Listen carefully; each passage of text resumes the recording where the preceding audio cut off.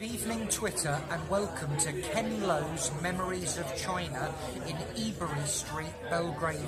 Where is Ebury Street? Ebury Street is about 100 yards away from Victoria into Belgravia. It's literally just into Belgravia over from Victoria. You'd only really know it's here if you know it's here. It's a couple of hundred yards further down from Poulet Pot, which is the French restaurant we reviewed a couple of months ago.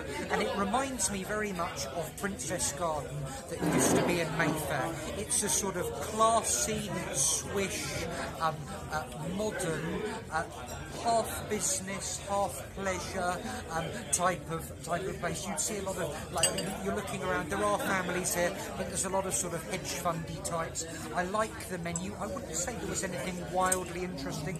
The starters were very good. They weren't quite good, they were better than that. Were they exceptional? Not really. They all sort of similarly tasted the same. The ribs were quite good.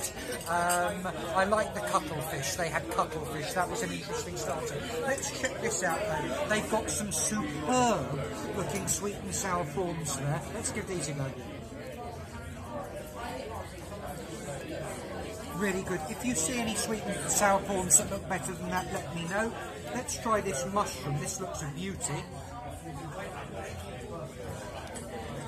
Wow, I'm going to nap the mushrooms. Those mushrooms are a 10.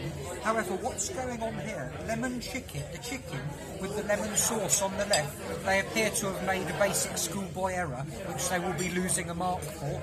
Also, not having eel, no eel in black bean sauce on their main course, so they can lose another mark for that.